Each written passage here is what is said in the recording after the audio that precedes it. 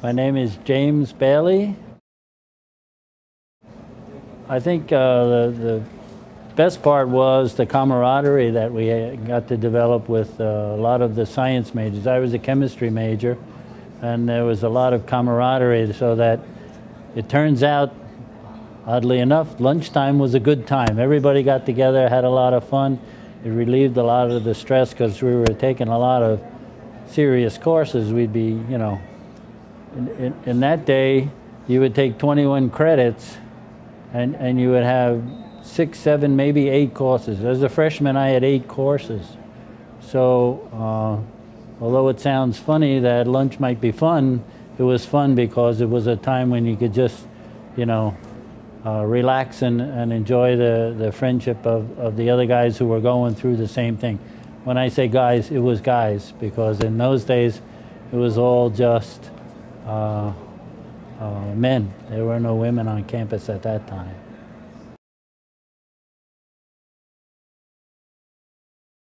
American Chemical Society, and in that there was the academy that they had in the society. So that was one. For a brief time, I was on the rifle team, because again, in those days, part of the freshman requirement was that everyone was a member of ROTC. It was not an elective, and you did a year at that. And in getting involved in that, I was on the rifle team for a little while, but then I didn't continue with ROTC. But I did that, and then we had a lot of intramural sports, bowling team, a little softball, things like that we did, mostly for, you know, just for fun around the campus with everybody.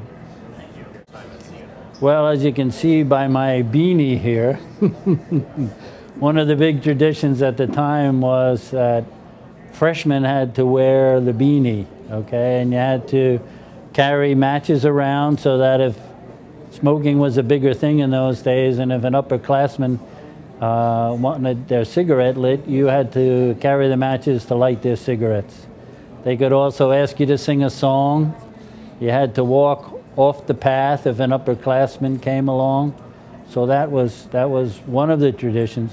One of the other traditions that I remember, and I would be nice to bring back, was at noontime, okay, they rang the bell for the Angelus. And wherever you were on campus, everyone stopped.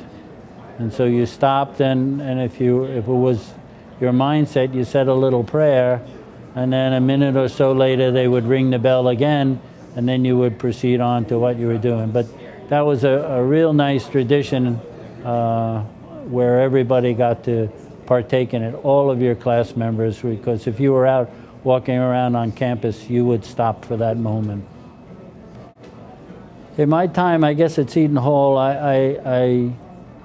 it was difficult because it was a different period than I think we see now.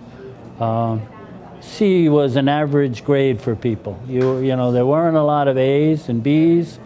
There was a number of us who started out in chemistry, and people didn't succeed. There was a lot of us in chemistry who you had to repeat courses, and if you got an A in all your 4 years, and let alone if you got 2 A's in your 4 years, you were an exceptional student in chemistry. So it was tough. And when you looked at the ranking at the end, because I don't know if you do it anymore, but there used to be rankings, but the chemistry majors were typically in the lower ranking because of the complexity and the difficulty of the courses. So I remember that, but I also remember when I went out from the university and went into the workplace, I remember that the things that they taught me here were a lot superior to some of the other people that I met in the science courses, people from Ivy League courses. Now, you know, it was tough around here, but I remember particularly in meeting a kid from Brown who did not know as much organic chemistry as we had been taught. And I'm not saying I was an exceptional student. I'm just saying they did a very rigorous and very thorough job in providing us with an education that we were able to use in later years.